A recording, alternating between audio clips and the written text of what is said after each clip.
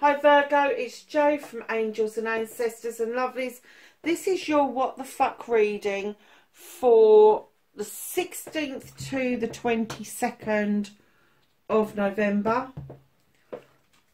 Rolling around to the end of the year just nicely, thank you. This is your energy card.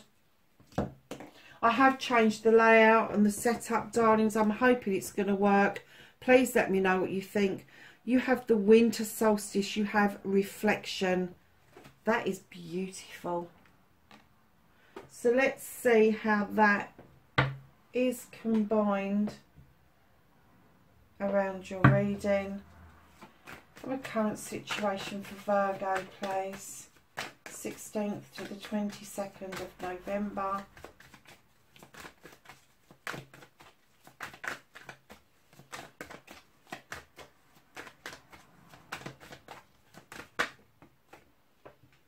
Okay.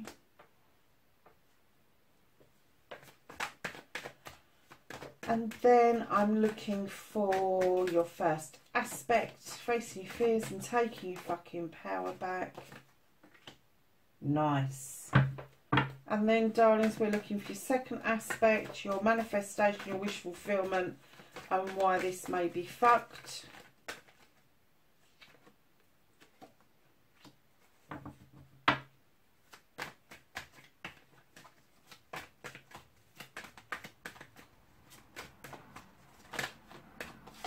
That's your movement and journey.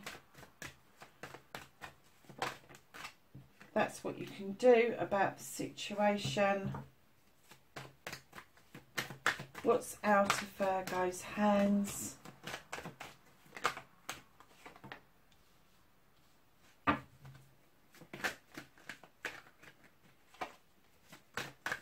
Oh, the reconnecting to the true you.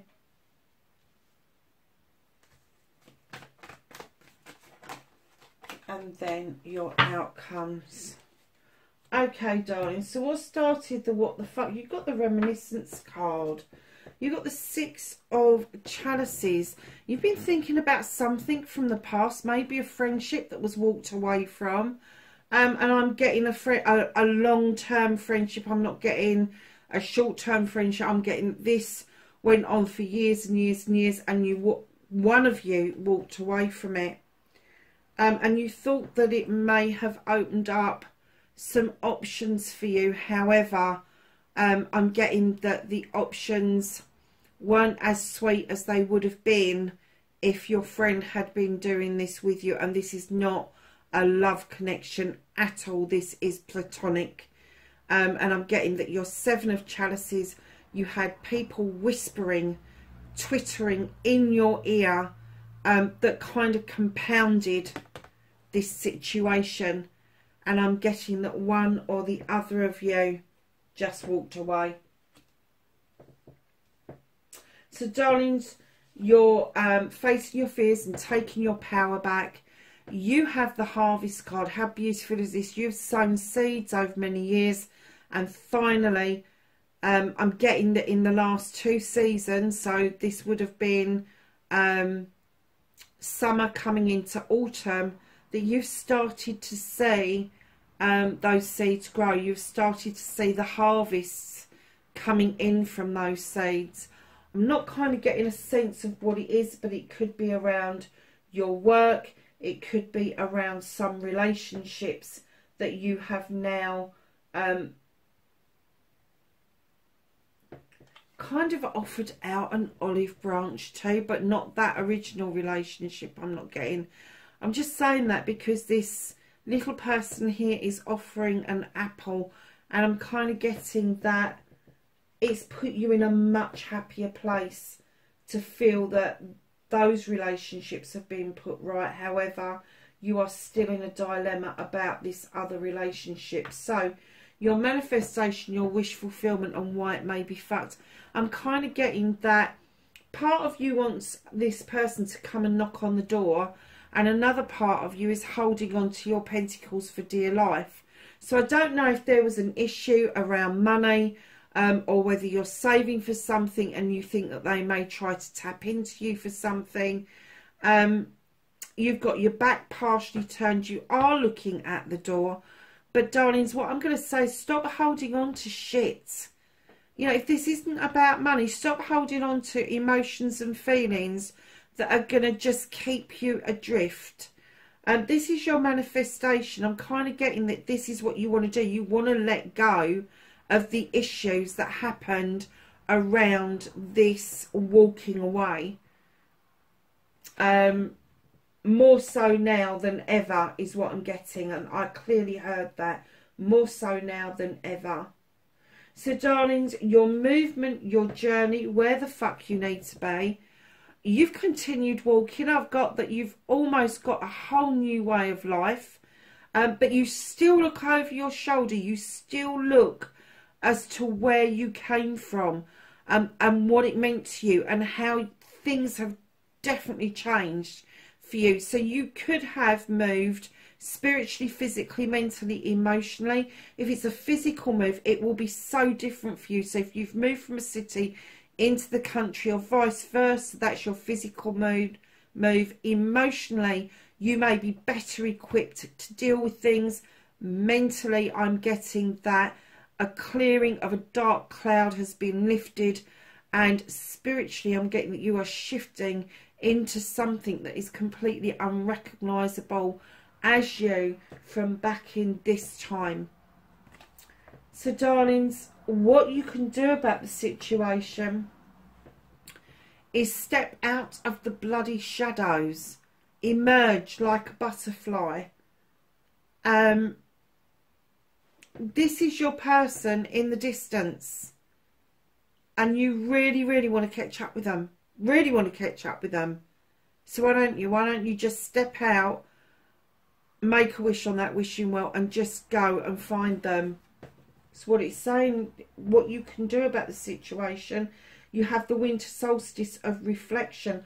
I am getting that already you have moved into that energy of reflection, looking back at what happened, why it happened, when it happened, how you were feeling, how they may have been feeling, and maybe even you're looking at it from a completely different perspective. Now, what you can't do anything about at the moment, darlings, is you have the Knight of Pentacles. This is slow movement. You're in the right direction, but it's really fucking slow. And it's slow to the point where, yes, it's nice and steady. You can see that there's going to be abundance, but it's slow coming. It really is. And there's nothing you can do about that currently. Now, I'm not getting that that's anything to do with this part of the reading. I'm getting that that is the current situation that we are all in with. Don't matter which side of the pond you are on, there are fucking issues going on beyond our control. And what they're saying is hold your horses. Allow this to be slow. You don't need to go galloping off, because no other fucker is. So reconnecting to your true self, Virgo. Do what you do best, lovelies, and communicate. There is nothing more than you like than to have clear, concise communication. You like the thought of getting those text messages, the phone calls, the chats in the evenings, the sitting down with a cup of tea, and I'm even getting, for some of you, a cup of tea and a fag. And for those of you that live in America, that doesn't mean the same as what it means here. It means a cigarette, okay? So yeah, so clear communication. So if communication starts coming back towards you and it doesn't seem to be right, it could be that you need to check it out. So if a letter hasn't arrived, check out why it hasn't arrived. If a text has arrived and it looks like half done, check out that it's not half done. And also check your own communications, because I am getting that some of this may be down to the fact that you haven't communicated. And when communication starts up again, it is going to be difficult and it is going to be awkward to start with. So, darlings, your end of your reading, you have got a wish fulfillment card. You've got the Star card. This is about getting into that water and healing And it is about then understanding where your wish sits in the bigger scheme of things. And it is about to come to fruition, darling. There is going to be a reconnection. Now, how beneficial that's going to be, how positive that is going to be, will be down to you and the other party. And what was I saying about perspective?